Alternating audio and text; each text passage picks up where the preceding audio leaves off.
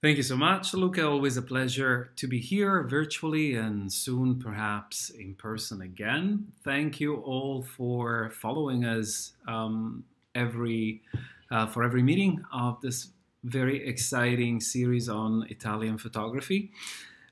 This is the last of the 4 lectures I promised to deliver as part of this program, and I can tell you now that we have 2 more sessions, which will be conversations between me and contemporary Italian photographers, Marco Garofalo and Silvia Camporesi.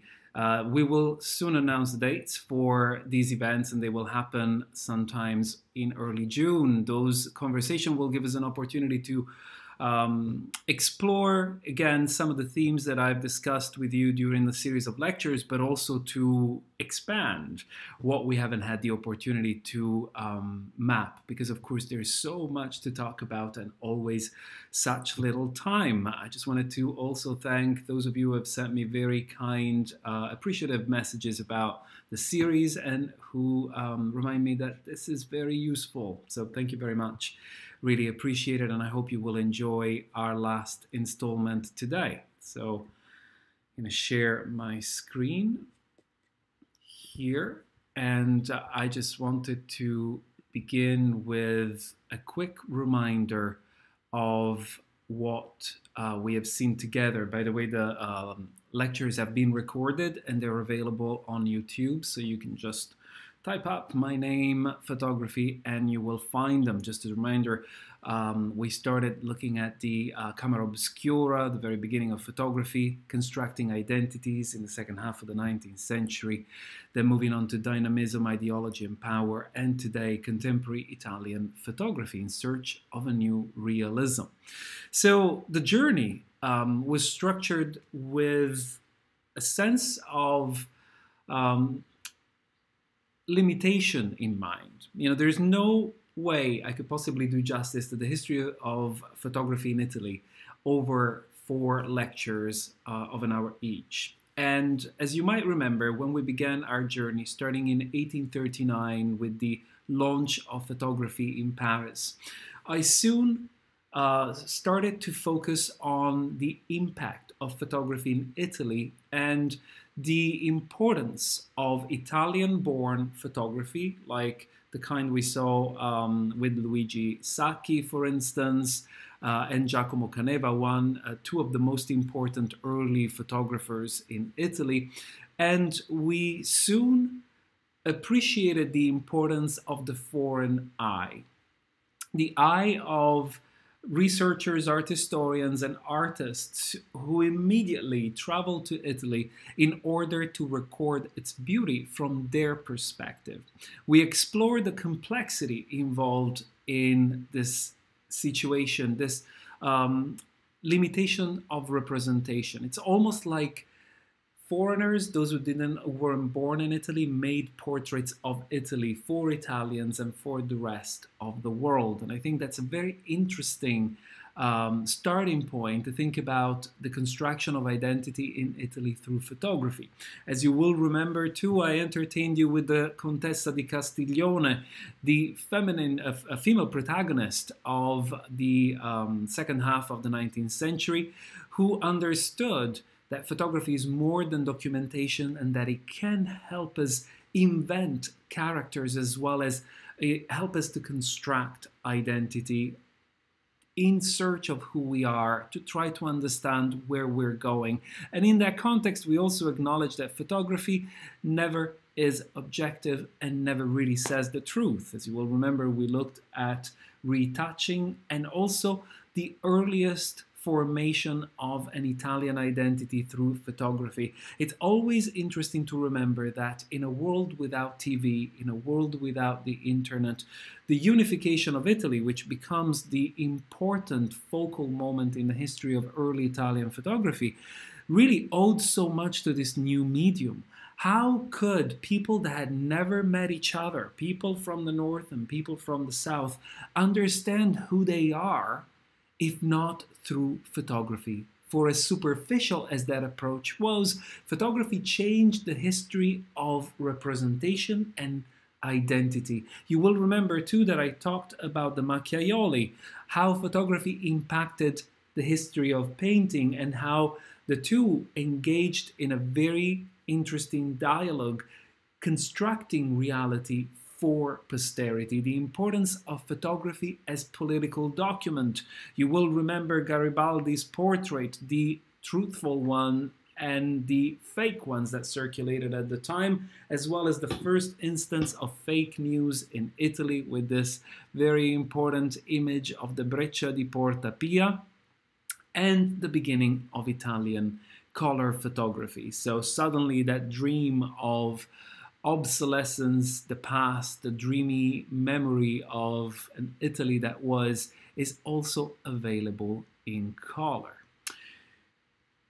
During the last talk, we also looked at photography and reality, which leads up to today. We looked at how photography documented the histories of immigrants and how artists like Tina Modotti used photography in a surrealist way in order to create metaphors that turned on a political edge. And also the experimentation with photography becoming a little older by the first 20 years of the last century. Photographers want to do more than documenting reality, especially those who begin to believe that photography can be a true, fully fledged form of art, like Bragaglia, experiment in the context of futurism and then in the context of the political reality, the changing political reality of Italy through ideology. We looked at how Mussolini, fascism, really used photography in a very savvy way, the importance of propaganda and the ability of photography to communicate content quickly and in a very succinct way is essential to the rise of power of Mussolini. And we looked at the artistic and propagandistic interface that photography inhabits during the 1930s. And of course, the rise of documentation straddling the poetic range of expression too. The idea of the photo essay, like we saw in Federico Patellani's work, which, as you will see, will feed into the examples that I have lined up for you today.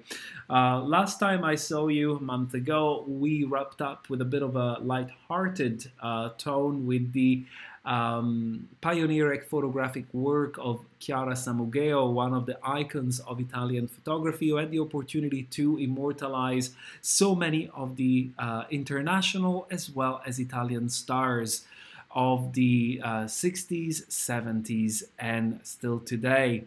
Also important, the humor of the photographer beyond her ability to capture stars like nobody else had done today. And today we're picking up with the idea of landscape. As you will remember, landscape was our starting point. The first lecture focused on landscape, especially because photography was a technically limited medium. We have to acknowledge that technologically, photography develops incredibly quickly. But what photographers can accomplish during the first 50 years of the history of photography, between 1839 and the 1870s all the way up to the 90s, is complicated by technical limitations.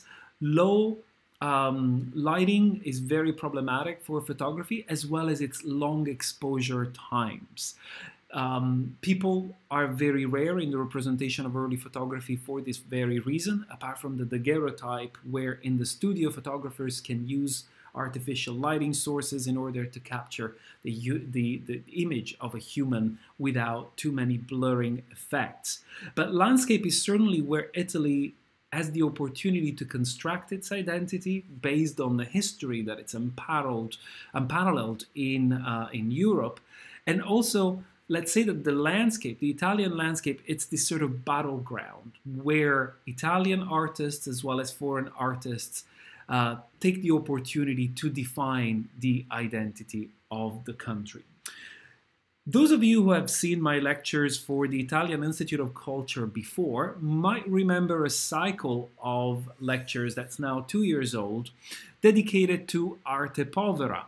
You can also find these lectures on YouTube. And I want to bring you back, those of you who remember the lectures, great. Those of you who don't, I have a super quick summary of what arte povera was, because in a sense, the moment that generated the art movement, arte povera, is also influential to what happens in photography during the 1960s, 70s, and beyond. So arte povera was this incredible contemporary art movement that rejected so much of the conventions of classical as well as modern art. It's connected to the Miracolo Italiano. The Miracolo Italiano was the Italian miracle, and it had nothing to do with food, but it had to do with the economy and the coming out of the Second World War and a sense of financial stability and positivity, which led to this sense of freedom and independence among Italian people, which led artists to experiment more and feel a sense of revolution, something that could be finally changed about the past during the 50s and 60s seemed palpable. And of course, as we all know, that unfortunately, that sense of revolutionary power for Italy ends up in a sense of delusion, a delusione, because unfortunately the economic scenario changes and there's a sense of that initial sprint coming to an end. So just to remind you what arte povera looks like, well, arte povera means poor art. Artists engaging with poor materials, as we can see here in the case of Alighiero Boetti, in the work of Marisa Merz, as well as Michelangelo Pistoletto. But we also looked at the irreverence of arte povera in the context of new circumstances and concerns that arte povera was the first to map. And these have to do with the environmental changes that artists witnessed in Italy at the time. And as you will see, a lot of what we explore today will be entirely focused on the idea of environmentalism, the representation of the land, and how Italian photographers were determined from a certain point onwards, which roughly aligns with the end of the 1960s, roughly 1968, 1972, with the end of arte povera. The general idea became to discard the stereotypes that we're all very familiar with across the world of a beautiful and unproblematic Italy that sits comfortably on its past, and that it's stuck in time. So the aesthetics, if you like, that have characterized the image of Italy around the world through photography, mainly produced by external foreigner photographers, becomes the target, becomes the issue that contemporary Italian photographers want to address. So in order to begin our journey, I wanted to bring you back to an artist we explored last month, Mario Giacomelli. This series doesn't have anything to do with environmentalism, but I'm just trying to jig your memory here. You might remember that Mario Giacomelli will become one of the most celebrated artists and especially photographers in Europe and eventually in the United States as well, especially because of this series titled Io non ho mani che mi accarezzino il volto, which means I don't have hands that caress my face. And it's a very playful take. You will see that tonight I'm drawing connections in a bit of a crisscrossing way. When we look at the work of Oliviero Toscani, you will see some of this irony and lightheartedness perhaps coming through in a much more provocative way. There's also something particularly interesting about Giacomelli's idea of contrast, as you can see in these images, in which he pushes the contrast so much that the priests are almost the equivalent of a typographic impression, while the rest of the environment is washed out by an overexposure. When it comes to Mario Giacomelli, however, what I want to focus on with you is his representation of landscapes, which are radically different from anything we had seen before in Italy. They are, in a sense, visionary, and they are something more than documentation. This is the difficult edge upon which Mario Giacomelli positions himself as a pioneer photographer of the Italian landscape. As you can see from this photograph, there's a sense of ambiguity. The sense of ambiguity is accomplished once again with the use of the high contrast and with framing and composition that tend to abstract the landscape. So while we know the locations of Giacomelli's photographs, many of these were taken in the Marche in Italy, we also get a sense that Giacomelli is trying to transpose the photographic, through the photographic language, he's trying to transpose the reality of the language, of the landscape, in order to suggest something more. What are the concerns of Giacomelli? Well, Giacomelli previously had taken images, lots of images of peasants. And one of the things he enjoys, he finds stimulating about peasants, is the truth he sees on their faces. The lines on their faces are part of a history. They're part of who they are and part of their identity. He transposes this idea of the lines on somebody's face as something personal to the land itself. And he begins to take these aerial photographs. So he hires a Piper plane and he starts to take aerial photographs of Italy, which had never been seen before in this context. And he pays a lot of attention to the lines, as you can see here. So the lines that cut through the countryside are the equivalent of the lines on the peasants' faces. And this project, which lasts an extensive period of time, explores the Italian landscape in a way that really brings the earliest, if you like, manifestations, the first concerns in art of the changing landscape. The changing landscape that can be seen as degradation, but also the changing landscape that can be seen as a natural and human relationship, that it's a negotiation.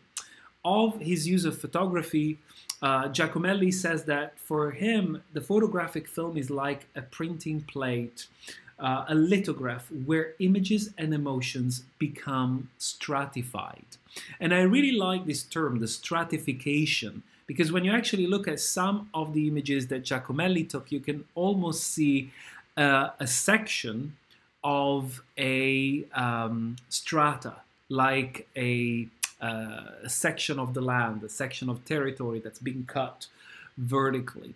There's a sense of creativity and there's also a sense of imagination, a sense of realism that today we will see more and more with some of the photographers that I will present to you. There's something about also loss and uncertainty in these images. The idea that the agricultural approaches that were characterizing Italy at the time during the 1950s were somewhat less and less respectful of the land, and that they were transforming the land into something that was ultimately impoverished. This idea of the impoverishment of the land becomes more pronounced during the body of work that Giacomelli produces starting with the 1970s and into the 80s. I don't know how many of you are familiar with Edward Burtynsky, but Edward Burtynsky is a very well-known contemporary photographer who takes aerial photography of scenes of pollution and destruction caused by human activities from around the world. And his images are in color, so they're very different from Giacomelli, but you can also imagine that it is a very similar project that Giacomelli started very earlier on, much earlier than Bertinski, that it's been somewhat updated aesthetically as well as contextually. Bertinski talks of the Anthropocene today, while Giacomelli at that point didn't have those concepts at hand in order to further contextualize his work. And perhaps it was also a little premature to talk about the age of man in the context of the Anthropocene. But you can see how these photographs are essentially laying the foundations of those discourses and also set the aesthetic blueprint of what other contemporary artists will eventually accomplish. So I invite you to take a look up Edward Bertinski and maybe some more of Mario Giacomelli's photographs after my talk, and you will see the parallelisms here, maybe find them interesting. Another important chapter that we have to explore today in the context of Italian photography from the 60s to today is neorealism. Neorealism is an incredibly important movement in cinema and literature that starts during the 1950s. And there is something fascinating about neorealism because it's related to the struggle of coming out of the Second World War. And again, it's connected to what arte povera will find particularly interesting and problematic. There is a vision of the existing poverty and desolation that recurs in the imaginary of neorealism, that it's somewhat haunting, and that perhaps those of you who have had the opportunity to see Italy beyond the stereotypes of the monuments and the tourist highlights will be familiar with and recognize this Italy as also very true, if perhaps even truer than the Italy of the monuments, the Italy of the historical landmark. Something interesting about neorealism is certainly this honesty. I mean, the term says it. It's a new kind of realism. And the new kind of realism shies away from the rhetoric of the past. The question then becomes, why look at these photographs when we could take another picture of the Colosseum, when we can take another picture of Milan's Duomo or Venice? Venice is not really the place for neorealism. The idea is really to think about the reality of everyday life. So there is a shift from the rhetoric to the everyday life of a series of situations that, in a sense, seem somewhat unimportant. And the desolation of Milan, for instance, as you see here, the title says Periferie di Milano, which is the periphery of the city, with a new architectural appearance of a building that's much taller and much more imposing than the architecture you find in the heart of the city, and these open spaces, which once upon a time, not so long ago, were fields that have now turned and are turning into important possibility and opportunities for the city to develop. So there's a future promise, as we can see here, in the desolation of the images taken by Ugo Mulas. Now, Ugo Mulas was a really interesting photographer who straddled the commercial and the artistic. And since 1954, he photographed the Venice Biennale until the 1970s every year. So let's say that his approach is documentaristic and is, in a sense, connected to the idea of documenting what he sees without manipulating too much. As you can see, the contrast here, for instance, of the images are not as stark and interpretative as we saw with Giacomelli, but he returns almost insistently to this sense of alienation, loneliness, and poverty of the periphery, a complete contrast with the Italy that's celebrated and that it's desired. There's something very touching, I think, about the anonymity of the working classes he also captures. You know, the two women we saw passing by. There's a sense of vulnerability. There's a sense of abandonment, and certainly a sense of lack of cultural opportunities that populates these images. But as I said earlier, Ugo Mulles was also involved in more documentaristic commercial opportunity. I mentioned the Venice Biennale, and this is a photograph I am particularly fond of because it was taken very close to where I was born in Milan, and where I spent my youth as a kid running around the Navigli, the canals of Milan, the very old canals. I was lucky that way to having been born in a beautiful corner in Milan.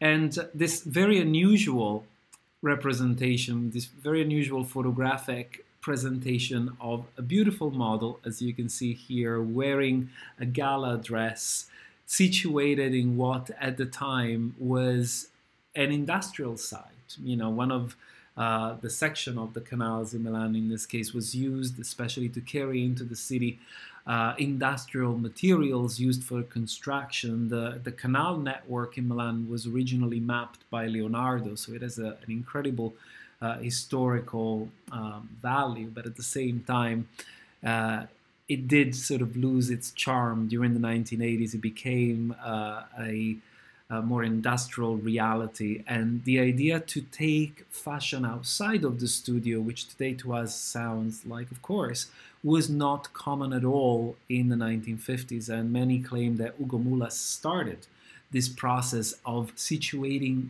high fashion into places that suggest a completely different social makeup and reality. So a very interesting opportunity to appreciate the contrast of different Milans emerging, the Milan that will become the capital of fashion, and also the modern Milan that it's rising from the industrial opportunities that it has generated already during the late 40s and early 50s.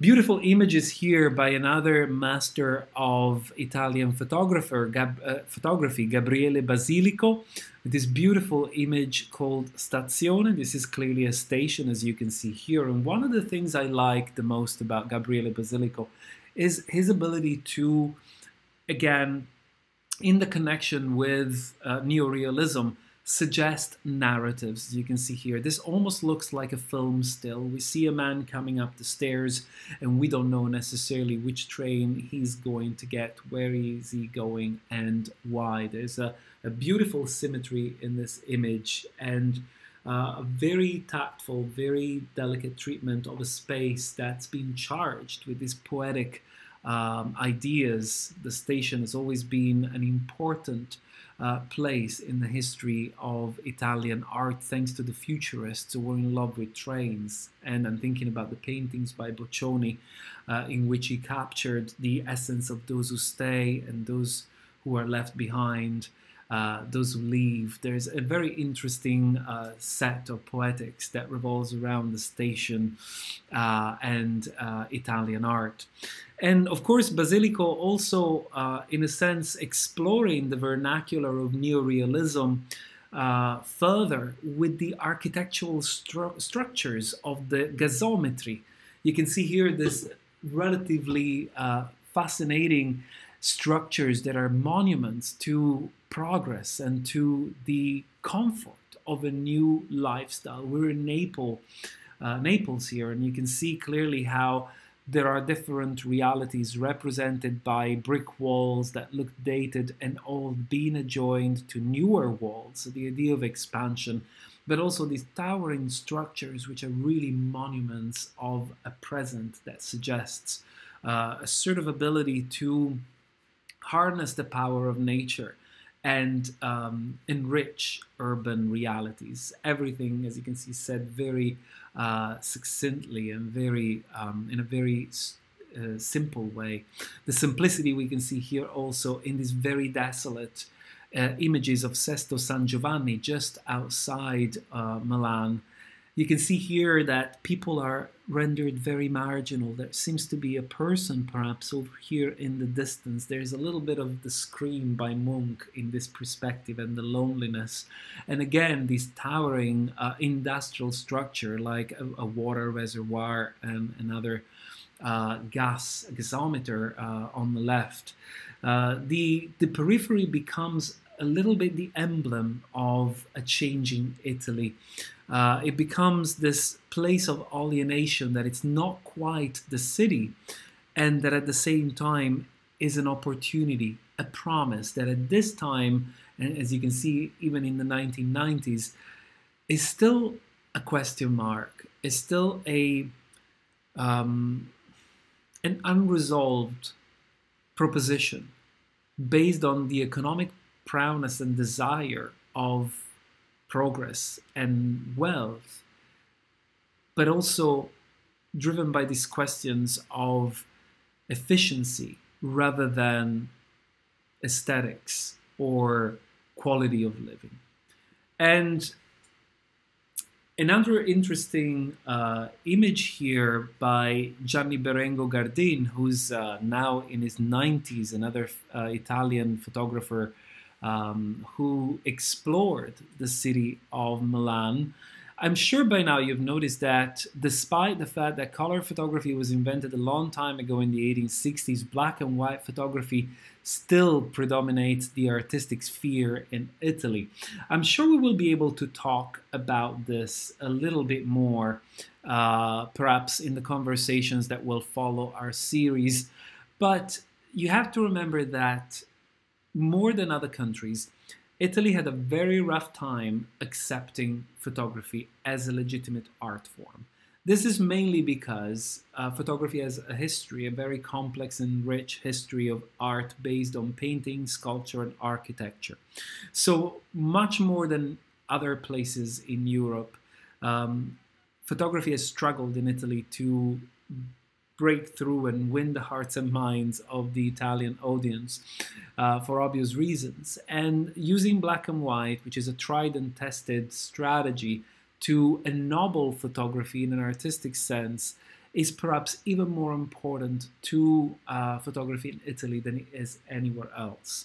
There's something important about the documentation here, the struggle between documenting, commenting, even in an ironic way. As you can see here, this is an advert for tuna, and the strange clash that advertising brings to the images of a modern, organized, regimented, and almost futuristic. You know, these trams don't look futuristic to us today, but in the 1980s they were.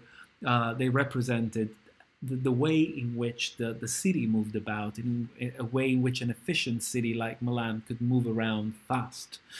And another beautiful image here by Gardin, the Vaporetto in Venice from the 1960s, in which you can see how there's a sense of surrealism. Again, those of you who are familiar with the photograph of the surrealist Auger might notice that there's a similarity here in the reflection, how reflection and windows become ambiguous to the point that space is problematized and complicated in very poetic ways. You can see this man here on the left-hand side holding his ear out, maybe to hear an announcement or overhearing somebody else nosing into somebody else's conversation, while we have an official figure here looking down on others. There's so many opportunities for narratives and those fantasies that become so fascinating during those moments in which we people watch, which is intrinsic to photography itself.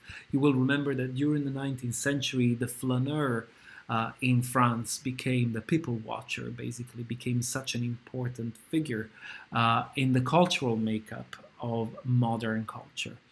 And a quick touchdown on Letizia Battaglia, who is a photographer, one of the female protagonists of Italian photographer, who instead of photographing empty peripheries or a sense of alienation, was perhaps more concerned with photographing the reality of Sicily and the complicated times Sicily has had for many decades now because of the mafia. So you can see here an Easter Sunday celebration, which is clearly a moment of joy. But many of the images taken by Letizia Battaglia throughout her career are also very brave documentation of the pain and death caused by the mafia. They straddle the line of documentary and art in very interesting ways, very pioneering ways. And the photographer herself has actually risked her life more than once by rushing into the scenes in which the mafia would kill or commit crimes, to document in this, again, poetic way, in this way that transcends the documentary. And in a way, trying to humanize what the news would report as an endemic problem that seems unsolvable. So that's where the photography of Letizia Battaglia really inserts itself in a humanizing of the side of Sicily that doesn't have space to show itself on the news and on the official outlets of Italian broadcasting and television newspapers. Landscape. Back to landscape, our main key concern for tonight's lecture. I wanted to show you again some of the images we looked at in the first lecture to remind you how the ghost of representations past haunts early photography, as we have seen earlier. These are the images that contemporary photographers, Italian photographers, are not interested in, and these are the photographs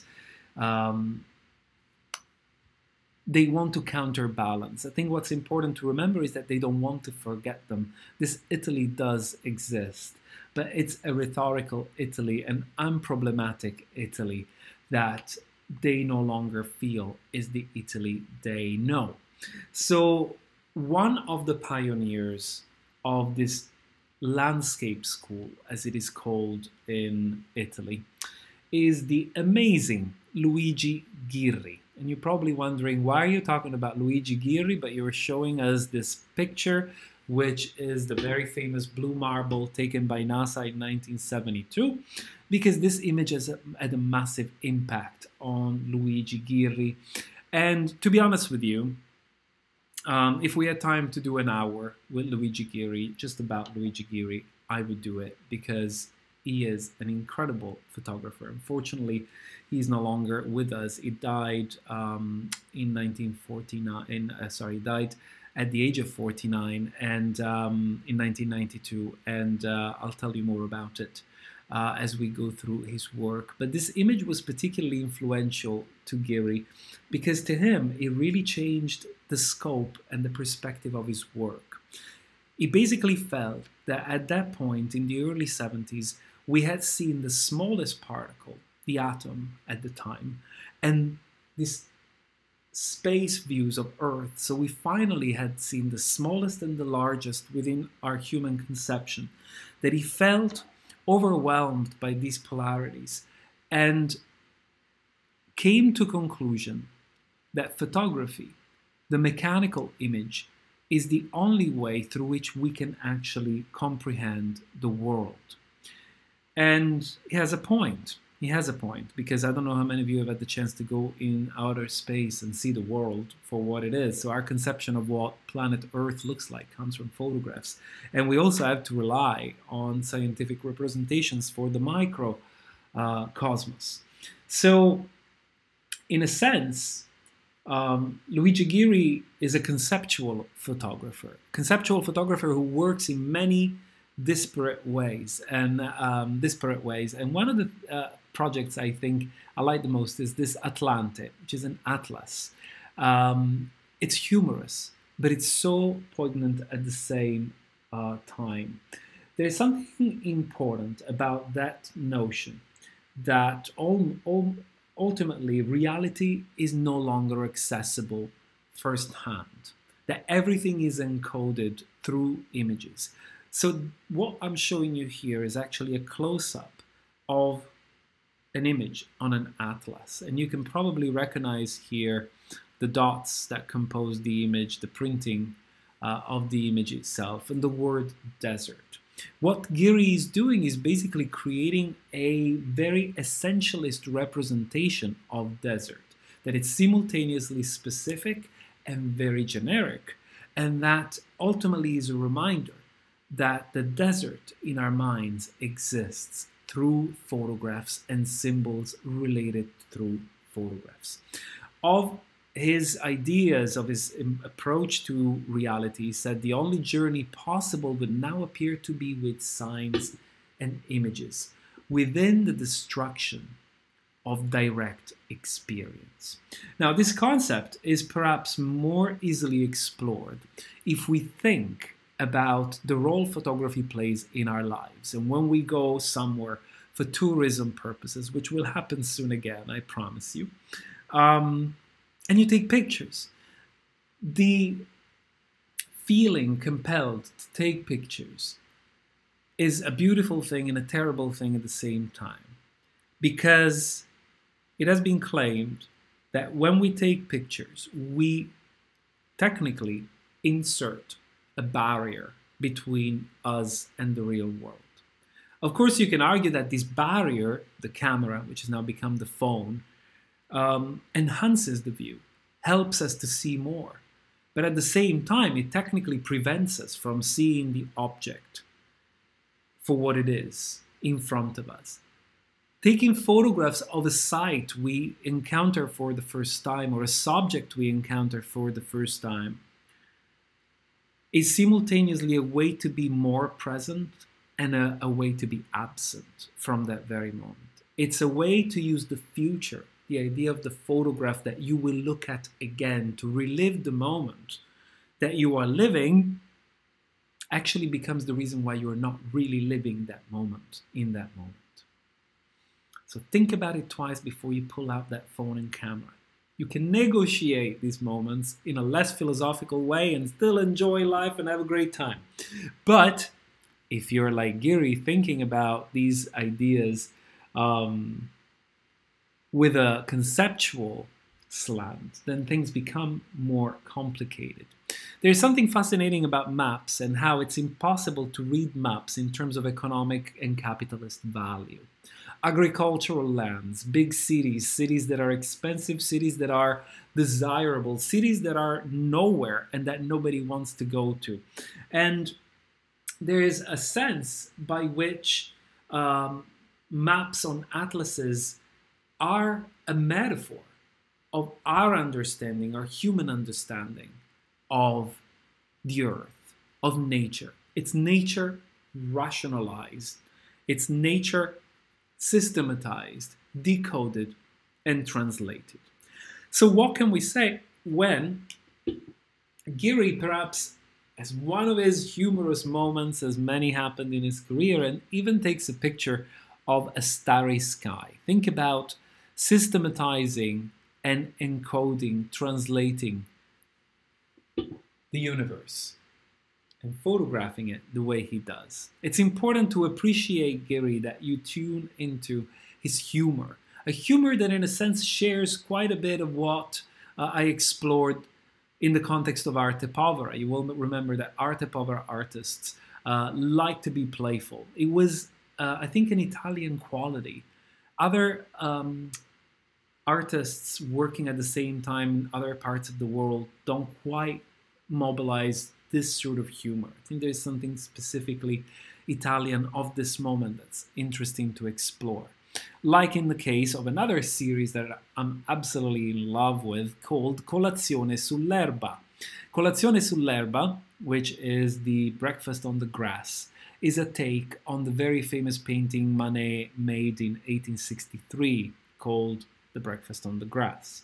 And it's this humorous take on the relationship between plants and urban realities. As you can see here, there is something rather funny about this beautiful historic wall frescoed with historical images of battles and these sort of simple, unassuming pots of geraniums that happen, of course, we guess by chance, to be organized from the smallest to the largest. This might be caused just by the way the sun hits these pots.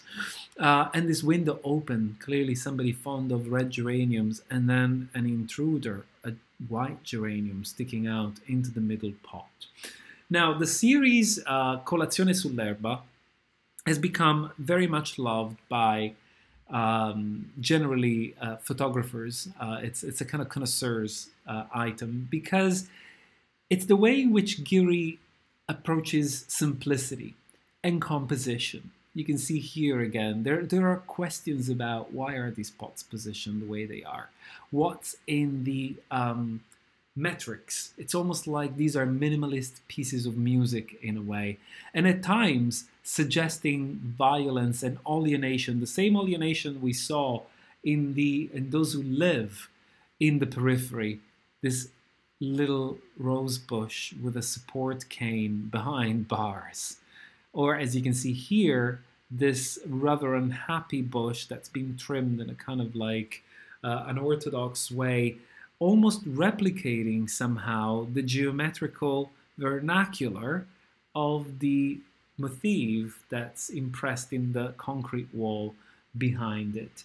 And all along, of course, Ghirri captures this typical Italian periphery motif of the shutter that it's pulled down, especially during the summer months when it becomes too warm. In other series, Ghirri is concerned with the construction of space and how things are situated. Why do we situate certain objects, like a bench, between two palm trees, as we do here? And how do we explore alienation or communion between the human and the natural environment? Again, one of my favorite images called Bologna, where you can see here that Ghirri does something he learns to do best. I'll show you another couple of examples that are really fascinating, in which we see this very unhappy seaside painting where rough waves menace this couple, in which unfortunately the lady seems a little uninterested and somewhat unimpressed with her companion, who looks at her with a sense of alienation and loss, wondering what will it be of this lunch that has possibly just begun. As we see here, all we have is bread and a drink. Perhaps she's only waiting for food to be delivered, but perhaps the sea painted behind them in a very rough way is commenting on their moods. And this beautiful image, again, Salzburg, you can see how conceptual Ghirri is, photographing people who are looking at a map. Of course, they're going to venture, hopefully, in the beautiful alpine landscape. But of course, because of the work he has already done beforehand, we know that maps are extremely important to Ghirri as a metaphor of how impossible it is for us to understand the natural world beyond representation, beyond the synthesis of maps and culture. So here they are. It looks like they're staring at a real landscape. The landscape is already become a map. And again, here, a very interesting continuation stylistic between the advertisement of Sprite and the background, the natural background right behind it, as well as an example of what is called now post-photography, which is an engagement with photographs, making photographs using other people's photographs. Now, this beautiful image, as you can see, is of postcards. And photographing postcards means to appropriate images that other photographers, most often anonymous photographers, have already taken. These are photographs made for commercial purposes, and they are unproblematic. They are tourist items, tourist views of beautiful sunsets. So they're very distant from the criticality that Ghirri is interested in. And they're all sunsets because, of course, that's what people like. that they used to like to send. But sunsets are very meaningful in the history of art and representation. It's the end of the day. It has a spiritual, sublime quality. And then at the center, right here in the middle, there's absence. There's the negation of it all. We actually see the construction of Italy as a tourist attraction revealed, and right behind is a bare wall and the metal stand. And again, another example here. I know I'm indulging with Ghirri, but he really does deserve it. He was an incredible Italian pioneer. But you can see how he plays with the juxtaposition of real bricks and bricks on a billboard. The creases, in this case, on the billboard itself are essential in order to reveal the illusion. A lot of what Ghirri did at this time during the 70s was based on this contextual questioning of reality. What is reality and how can I access it if everything is a photograph, if all I can see ultimately is photographs? And this is the last image taken by Ghirri, as I mentioned earlier, who died at the age of 49 in 1992 because of a heart attack. This image was found in an undeveloped film, and it's considered to be the part of the very last series of images taken by Ghirri. It's of the Po Valley, which is where Ghirri lived extensively throughout his life. And I think, for as coincidental as it is, it's incredible. I think that his last picture should be this perfect central perspective in which the subject disappears at the horizon, engulfed in this fog. And for somebody who's dedicated his life to exploring the landscape, the Italian landscape, always searching for new ways to problematize it culturally and contextually, this really seems a perfect ending to his career, although premature, sadly so. I'm going to speed up a little. I've got more to show you. Franco Fontana, from the realism and contextual critical interpretation of Ghirri to abstraction. Fontana never used Photoshop and never manipulated his photographs, but you can see how he speaks almost a geometrical language of advertising, in which he crops the image and saturates the colors during printing in order to abstract the Italian landscape, and in a sense renders it a little anonymous, a little generic, but nonetheless particularly pleasant and particularly welcoming. A very different take, again returning to the political, is provided by Guido Guidi, one again very notable artist, photographer, who plays with the notion of pseudo-documentary, so documentary but not quite, especially in the context of the man-altered landscape. He creates a sense of alienation, again, especially in the context of the subjects that he photographs. This is Ghibellina in Sicily, and those of you who have been attending my talks in the past might remember that I talked about Ghibellina before during my Arte Povera presentations because of the destruction that took place in Ghibellina, of the earthquake that took place in 1968, and which was then the principle of one of the biggest works of land art by Alberto Burri, a work that you can walk through and experience, in a sense, the aftermath, the loss of Ghibellina. What we find Guido Guidi doing is reinterpreting these spaces, the loneliness of the new Ghibellina, which is again the promise of something that should have been more positive, and that in a sense left many disappointed. There is something specifically recognizable about Guido Guidi's approach to the landscape, because we return to this idea of loneliness and alienation. Ideas of urban reality as well as the countryside are really important to him. These are the concerns that we have already explored with arte povera. And in this picture from 1996, he's showing us a reality that was still common then and that no longer really is, in which factories were still incorporated in the fabric of cities like Milan. What used to be the periphery no longer is the periphery because the cities have expanded so much and these factories remained as artifacts of a previous time stuck into the urban fabric of other social realities, eventually being reclaimed and turned into luxury apartments. Again, the alienation and the simplicity of these images, the immortalization of rural realities that are becoming less and less desirable and more distant from the center of things.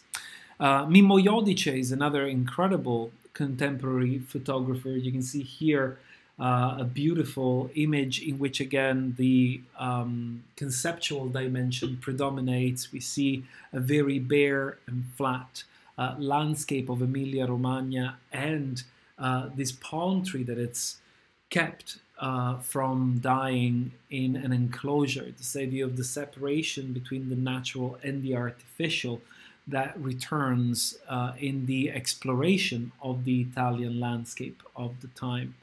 And also people gathering together like we saw earlier in other occasion. In this case, Il volo dell'angelo a Giuliano. You can see in this image from 1972, modern architecture juxtaposed to older realities, historical buildings like a church, and the use of technology in order to enhance spiritual gatherings, part of the calendar of celebrations of the Italian church. There's something involuntarily humorous about the suspension, the visible suspension of this modern angel, and people crowding on balconies to witness something that veers slightly towards the grotesque.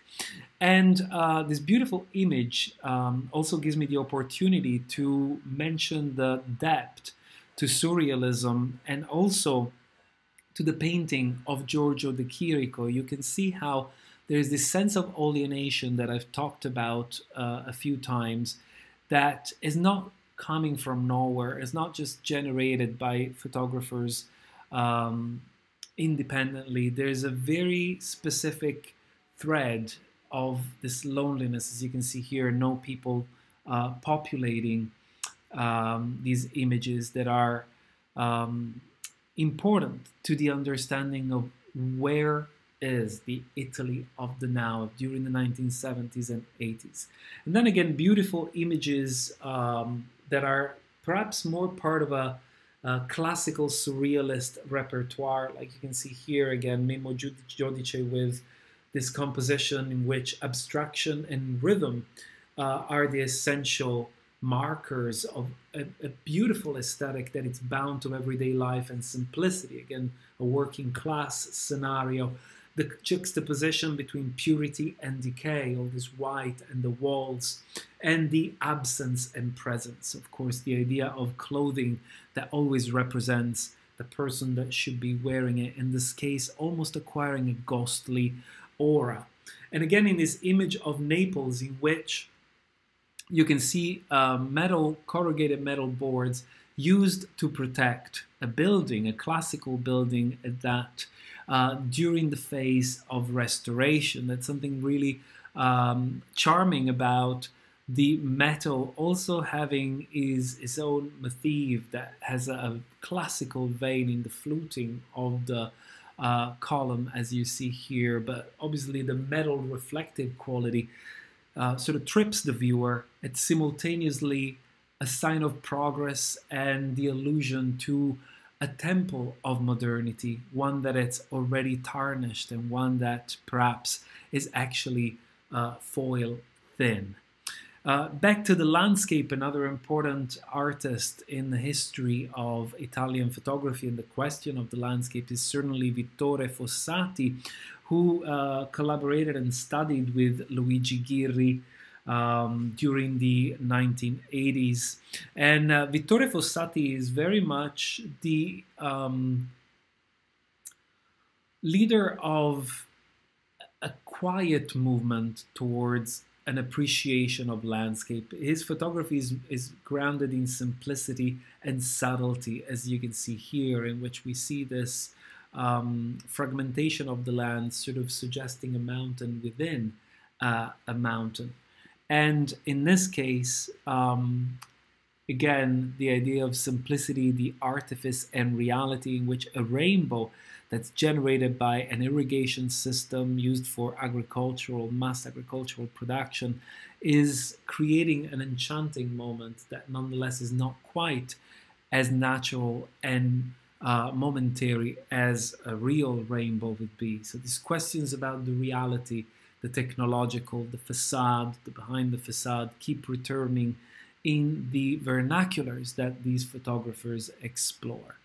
And moving up in time, again, the exploration of the landscape in Italy through the work of Massimo Vitali.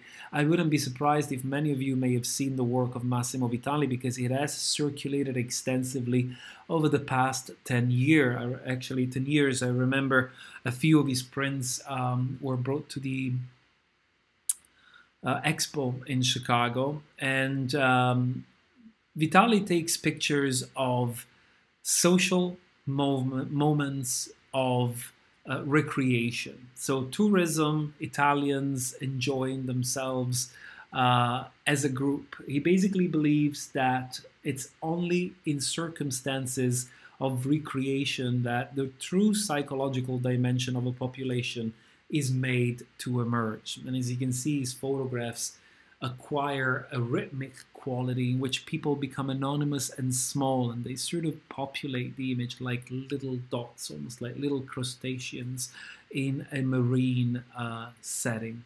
And of course, some of his images tend to acquire a critical tone, like we can see here in this work that shows us people enjoying a rather rocky beach very close to an industrial establishment, so raising questions about the purity, the cleanliness of the water, and also the quality of the enjoyment, and also the deterioration of many beautiful landscapes in Italy. The deterioration of Italian landscape is certainly becoming a prominent preoccupation among many photographers, and among others, Oliviero Toscani has certainly voiced his concern over the past 20 years with a project called Il Nuovo Paesaggio Italiano. Il Nuovo Paesaggio Italiano, as you can see here, is not quite as beautiful, and it's a project launched by Oliviero Toscani, raised by the concern for the ruination, the constant ruination of the Italian landscape by architecture as well as industries that indiscriminately take over beautiful places. And this project is actually open to everyone willing to contribute to it. So Oliviero Toscani is not taking these images himself, but he's actually inviting submissions online. And it becomes an archive, an ever-building archive, I have to say, of doom and gloom, because clearly the images are not flattering and they're not beautiful in the traditional sense. But at the same time, Oliviero Toscani really believes in the idea that we have to use photography as a weapon in order to generate awareness and change people's mind. And some of you will certainly remember the images that Oliviero Toscani took throughout his career for Benetton. Now, United Colors of Benetton became probably the only clothing brand to never show their clothes on billboards, and instead Oliviero Toscani masterminded these conceptual photographs that materialized a very distinct identity for the brand itself. Like this billboard caused a lot of controversy in 1990 when, during the height of the AIDS pandemic, nobody wanted to talk about, of course, the deaths, and Oliviero Toscani came up with this incredibly stark image of somebody dying of AIDS and echoing a sort of religious history of religious painting in the process. And of course, his constant, some find almost heavy-handed, reiteration of the importance of diversity and inclusion that became the trademark of United Colors of Benetton. And I just want to wrap up my talk before I overstay my welcome time with two Italian, female Italian protagonists in the world of photography. One is Paola di Bello, and I'm just going to flash a few images by Silvia Camporesi, who will be with us over the next few weeks for a conversation. Now, Paola di Bello is a really interesting conceptual photographer. She started traveling around the city of Milan on her bicycle, as she said in an interview when she was 14, 15, mapping the city of Milan with a friend. She said, "You take our maps and try to get to understand and learn the city area by area." They were very systematic. And that love for Milan has never left her. You can see here that she's actually taking these images from a very interesting point of view. Paola di Bello is very philosophically grounded in her work. So she looks at photography as a conceptual tool. And she always was fascinated with this notion of discarded objects and how discarded objects still have an essence, still have a presence, perhaps even more when we cannot use them anymore. There are philosophers who have talked about this idea, like Heidegger, that an object becomes visible when it loses its function. That was the principle of Duchamp's ready-made objects as well. So upon finding the objects that we see in these photographs on her way, she tilts the camera so that the object still retains its importance and rightness, in a sense. That makes the rest look wrong. So she hopes that we can relate to reality in a different way. In this work, she actually used goalposts, as you can see here, as frames. And the title, Fuori Campo, is a football, part of the football jargon. And in this case, it works as a frame. You can see the goal post working as a frame to highlight peripheries of Naples that are fuori campo, meaning out of field, meaning out of the cultural life and out of the conception of what Italy is and what Italy has to offer.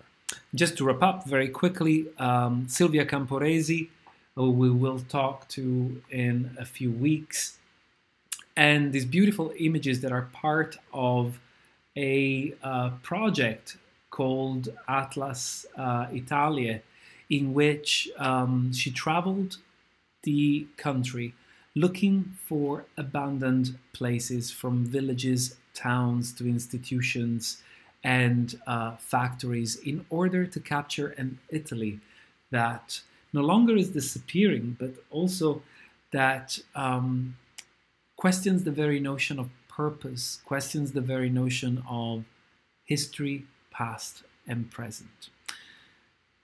And on this note, we've come to the end of our 4 lectures on the history of Italian photography, and I hope to have mapped at least some of the essential concerns that make contemporary Italian photography what it is. A very exciting and growing field. And again, don't forget about our up-and-coming conversations with 2 amazing Italian photographers to complete our journey on the subject.